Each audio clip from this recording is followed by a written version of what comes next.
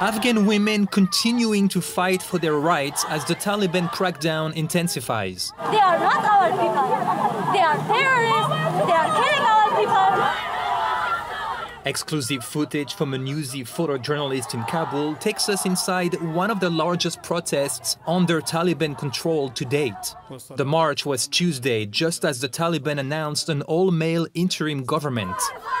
All week, groups of women in Kabul and elsewhere in the country have taken to the streets at great personal risks, wearing hijabs and bravely showing their faces to the world. Their demands: equal rights and inclusion in government and society.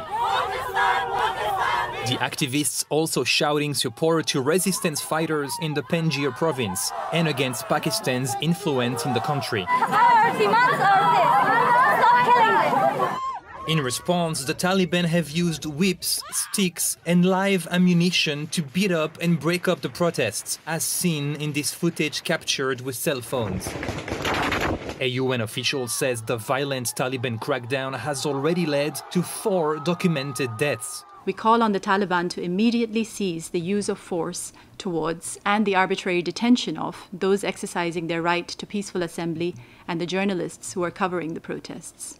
The Taliban have detained at least 14 reporters covering the protests, assaulting 9 of them, according to the Committee to Protect Journalists. One reporter told Newsy the Taliban hit him on the head, broke his ribs, and stole his notes, accusing him of spreading false propaganda. Now, in one of its first moves, the new Taliban leadership has banned all demonstrations without government approval, warning of severe legal consequences for those who disobey. Still, women activists vow to keep on fighting. Are you going to continue doing this? It's dangerous for you. sure. For sure. We will never stop and we are never afraid of this. Ben Shamiso, Newsy.